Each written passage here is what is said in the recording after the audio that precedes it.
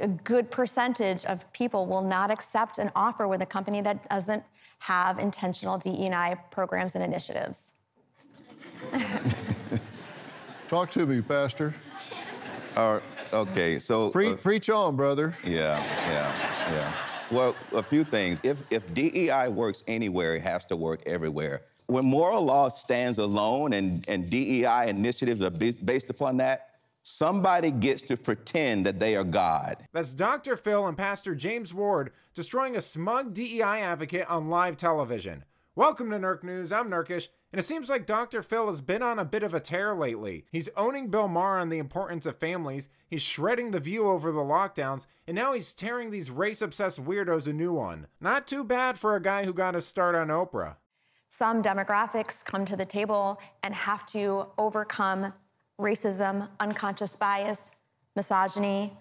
And so how do we help level the playing field for everyone? Okay, so that means you're trying to create equality of outcome. Mm-hmm.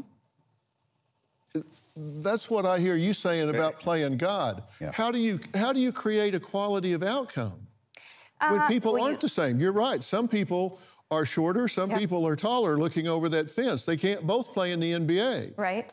You can't create equality of outcome. What gives a DEI program the right to come in and try and alter the nature of things to create equality of outcome? That's been tried. That didn't work. That was called Marxism. That was called Marxism. And that kind of nonsense word salad the woman is spewing is prevalent on college campuses everywhere. I mean, I remember the disappointment and shock I felt when I was in grad school and realized that I wasn't actually learning anything, and that the only way to succeed is knowing the key buzzwords and phrases your professors cared about so that you could pepper them in reports that you plagiarized just enough so you wouldn't get caught. It's essentially how modern-day journalists behave. Now, the fact that more and more prominent voices are speaking out against DEI should be a bit of a white pill. Everything they touch turns to crap, entertainment is tanking, lawsuits are being filed, and people are genuinely getting fed up, which led Elon Musk to say this. Well, I think DEI is starting to fade. First of all, DEI is actually illegal because it discriminates on the basis of race, sex, sexual preference, and all sorts of other things. That is actually illegal. You know, they've managed to get this illegal thing in place.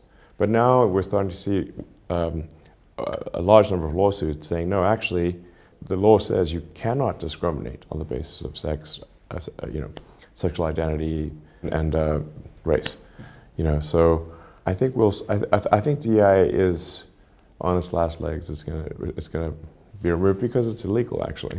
Well, let's all hope that's true, because equality of opportunity and meritocracy need to make a comeback in this country. It's nice that we want to help people, but this current system of pretending that we're all interchangeable widgets is not working, and is particularly dangerous for complex systems. You know, it's one thing to add DEI to jobs no one cares about, but when you start doing it with professions like medicine, civil engineering, and law, things can get ugly pretty quick. Just ask the FAA. But let me know what you think. Are the proponents of DEI well-intentioned dopes or bitter Marxists?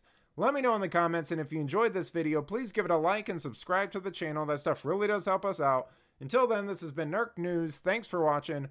Bye!